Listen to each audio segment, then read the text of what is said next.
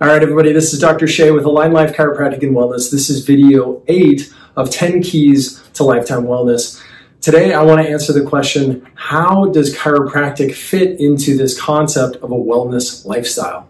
So to answer that, I want to go back to some of the key components that we discussed earlier, which is this concept of if we want to create a healthy human being, we have to create healthy behaviors. We have to create a healthy lifestyle. Our lifestyle includes how we eat, how we move, how we think, and our structure. So obviously, from a chiropractic perspective, structure ends up being an enormously foundational element of the chiropractic solution for people. That being said, I also want to make sure that I stress the idea that chiropractic also provides an essential component to the movement category of eat, move, think, and structure. So let's talk about how that works.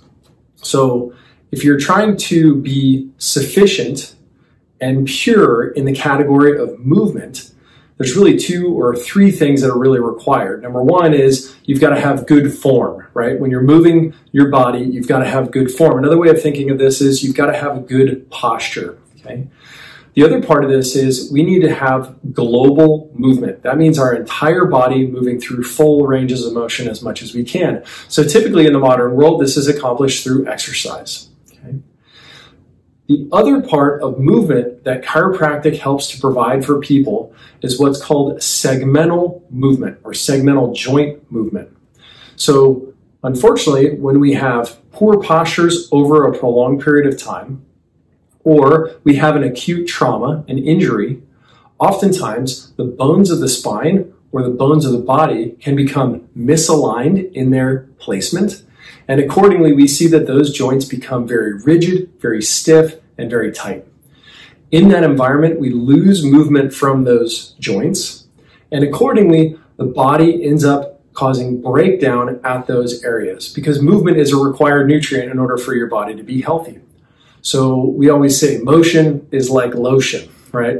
So the more you move, the easier it is for you to continue moving. Now, when it comes to being pure and sufficient in the category of movement, if we're getting great form and great posture, if we're getting out and we're exercising on a regular basis, and we're providing a chiropractic adjustment to be able to restore the normal healthy alignment and position and range of motion of those spinal joints and joints of the body, now we've really been able to create the ideal version of how movement goes in the body. So not only would that help to avoid things like degenerative disc disease, degenerative joint disease, or arthritic changes, but it also helps to be able to knock down inflammation loads in the body.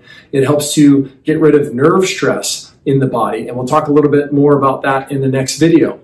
But from a movement perspective, chiropractic provides not only a structural key component, but it also provides a movement aspect that can't be gotten anywhere else. Keep in mind, even if you were to go and provide yoga for your body, or maybe you do running or Pilates, or you swim, or you ride a bike, or you work out doing like F45 or CrossFit or Orange Theory Fitness, all these types of programs are fantastic for global movement.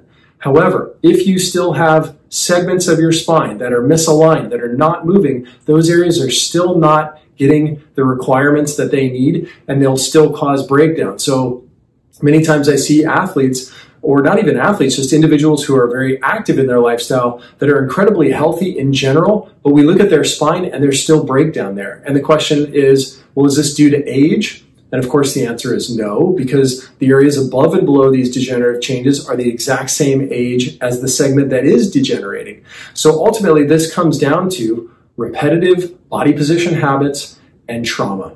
And how well can we create a healing environment so that we don't end up having breakdown in those areas? So this is sort of a part 1 of how chiropractic fits into the lifestyle of someone who is looking to have long-term wellness. Next video, we're going to go in a little bit more of the neurology, so be on the lookout for that next week. We'll see you guys next time.